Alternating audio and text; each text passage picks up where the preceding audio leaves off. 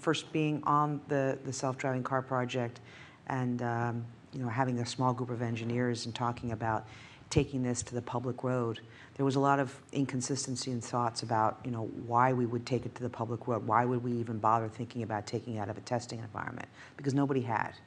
And we felt that it was more important to get the learning cycles of being on public roads and protecting by having a rigorous program that required 2 engineers to be constantly in the vehicle's driver and passenger seat, that required a constant remote visualization of where the vehicles were. We safeguarded for this approach, but it was really, I think, kind of very, very necessary to be able to test on public roads, both in terms of building conscientiousness in the public and building conscientiousness in the regulatory environment, and also helping us get the learning cycles.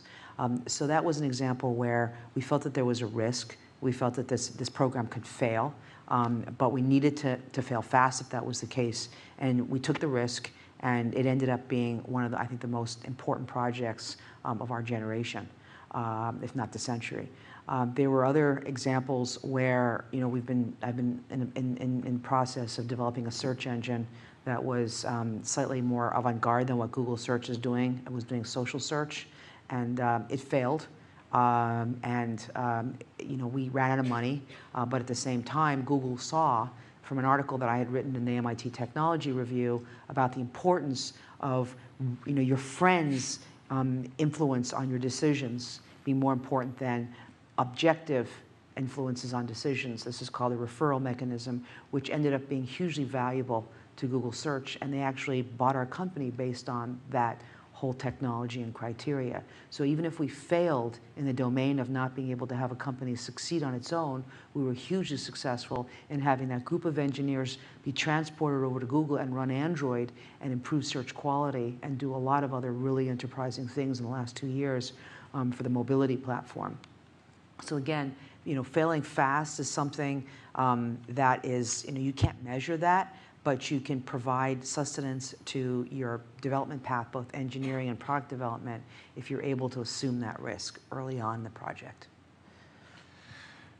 Kim, do you have an example of a fast failure? So I'd just say it's 2004, 2005. I had a senior fellow, so our top engineers come to me. I was at EDS then, and explained to me this thing called cloud computing, and that we should change our business model around cloud computing. And I thought I knew more than he did, and I said, that's the dumbest idea I've ever heard. We actually already have that in the mainframe, and here's why. Here's how this works.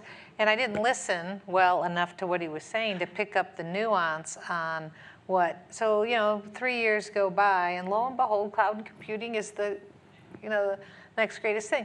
And but the problem with not listening in that environment is that we didn't change our business model, and we ended up being bought because we couldn't afford to not be bought.